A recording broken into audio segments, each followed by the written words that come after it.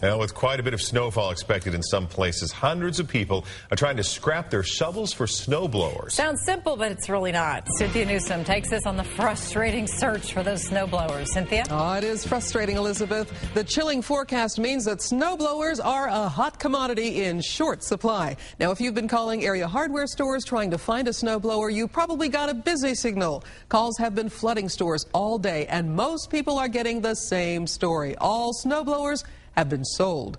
We checked with Strasser True Value Store in Kansas City, Kansas, and Smitty's Lawn and Garden in Olathe. Smitty's had 20 snowblowers at 8 o'clock this morning.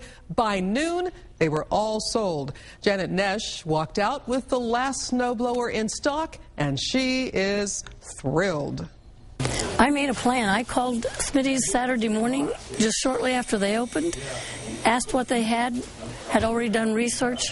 They had what I wanted, and I paid for it by credit card over the phone and told them I'd pick it up today. We're expecting another shipment of about 80 to 90 tomorrow.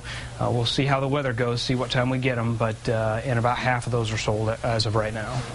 All right, we have done the checking for you to save you some time. Smitty's, as you heard, will get some more snowblowers tomorrow. Westlake, Ace Hardware, and all the Home Depots in the metro are sold out. Check with Nuts and Bolts True Value in Overland Park. At 5 p.m., they still had a few in the store. If you find one, try to pay for it on the phone like Janet, so it's still in the store when you go to pick it up. So, happy hunting, happy shoveling, or snowblowing if you're lucky. Cynthia Newsom, NBC Action News.